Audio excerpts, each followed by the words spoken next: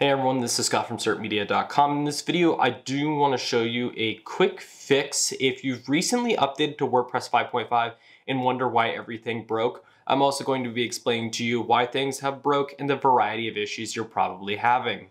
I've noticed a couple of major issues in 5.5 from various, even among my own clients and among requests that I've gotten to my email and just throughout the general WordPress sphere. WordPress 5.5 did bring a breaking change.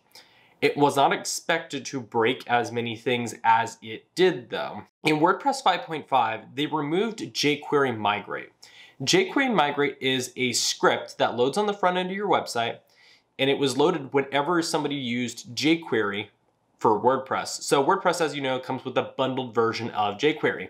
And it does this so that way everything in the back end works. And frankly, it's just the JavaScript framework that WordPress has used since forever. And it's always auto-loaded and it always came with jQuery Migrate. 5.5 removed jQuery Migrate. And this was on purpose, but it left a lot of sites broken. Common issues I've seen: images not uploading. That's happened. Your menus, mobile menus or mega menus, maybe stop working, or your slider, or you try to go to a plugin screen in your admin panel and you can't click on any of the tabs or whatever and it's completely frozen up. This is because of 5.5 removing Migrate. The good news is that the WordPress.org team did release a plugin to help with this issue, and I'm going to show you what it is and how to install it, but I'm also going to talk about one annoying thing about it.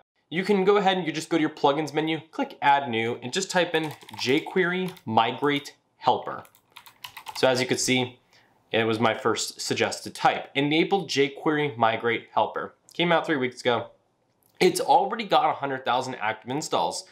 And this was where the problem began. There were a lot more broken websites than there were expected to be. It was expected a few thousand websites would be broken, but several million had issues because a lot of popular plugins, I think Updraft and WP File Manager both had a serious issue where it broke parts of their tools, and it affected many websites, both on the front end and the back end. When you install this plugin, it will alleviate that issue. It will load the old core version of jQuery Migrate.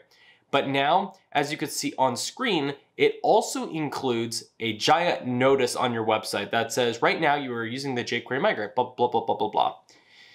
This is supposed to be obnoxious on purpose and by design, and most people are not going to like it, but it is important that you get this information, which is why the plugin is this way. If you have a out-of-date plugin or a theme and it causes an error, this warning screen will change to red. It'll list what JavaScript file and the name of the plugin that is associated with it, and says, hey, this plugin is causing the error because it relies on a function found in jQuery Migrate.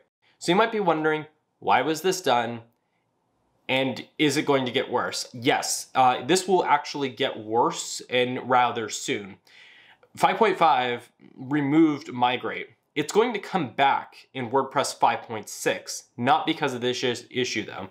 WordPress 5.6 is going to be updating the core version of jQuery, which hasn't been done in forever. If you've ever run a test and you just see that you get flagged for an out-of-date JavaScript library and it points to jQuery and it says there's known vulnerabilities, while the core version has patched any known vulnerabilities in jQuery, part of the issue is it's out of date, so it's just missing functions. It's requiring some people to load new versions of jQuery, where some just continue to rely on jQuery Migrate. So you're going to expect in 5.6 for jQuery Migrate to get updated. When it gets updated, as well as jQuery, there will be more breakage. It's just kind of the fact of the matter. It's whenever core releases a new update for PHP and says you now need to have PHP 5.6 to install WordPress core, and you try to skirt around that, you typically end up with a broken admin panel. Or if you've ever done it with a plugin or a theme, it's the exact same scenario. Keep this in mind. Any plugins that do get flagged in your jQuery Migrate warning screen, you should be contacting the developer. You should be letting them know of the issue. You should bother them about it. Maybe send them an email. If you're paying for it, get on your support forums. Because here's why. If they don't fix it now, when the next WordPress core update comes out, there's probably going to be even more broken. And WordPress is trying to get on board with using the latest jQuery version up to version 3. 3.x, whatever the secondary number is for the release version. So if you don't fix it now, when it comes time for the next update to bring in the newer version, even though it's bringing back jQuery Migrate, it will not resolve the issues because it's going to be using an updated version of jQuery Migrate. What's going to happen is even you wouldn't be able to deactivate this plugin effectively because jQuery Migrate is just sort of a helper JS library that helps maintain old code to still run on the newer version of jQuery. You typically shouldn't be using this. It was just unfortunate of the amount of websites that were caught in the crosshairs of this update.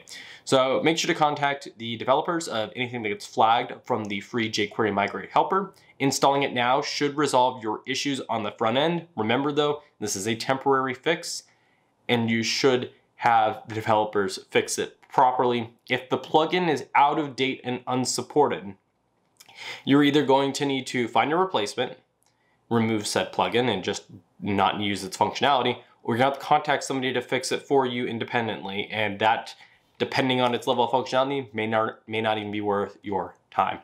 If you do have any questions though, please feel free to ask in the comments below. I would love to help you out as best I can.